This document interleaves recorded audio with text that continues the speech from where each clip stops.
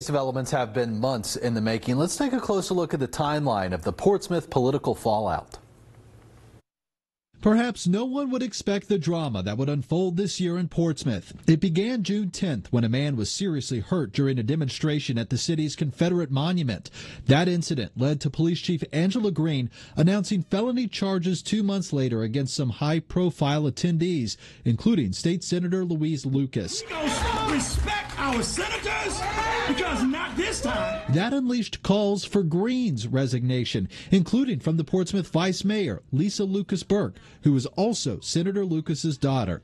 By September 1st, former Governor Terry McAuliffe and Lieutenant Governor Justin Fairfax joined the chorus calling for the charges to be dropped. 3 days later, Portsmouth City Manager Dr. Lydia Pettis-Patton placed Police Chief Green on paid administrative leave. By September 8th, Dr. Pettis-Patton was back in the news, this time choosing to resign effective immediately.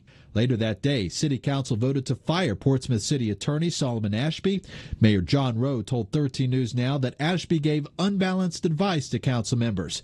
Ashby later sued the mayor over those comments. That brings us to today, 5 months after the downtown demonstration, and the Portsmouth shakeup came full circle. The city fired Chief Angela Green, and a judge dropped the charges against State Senator Louise Lucas. It's a timeline not ready to be inked in pen, with a new Portsmouth mayor taking office in January. Well, switching gears now and turning to the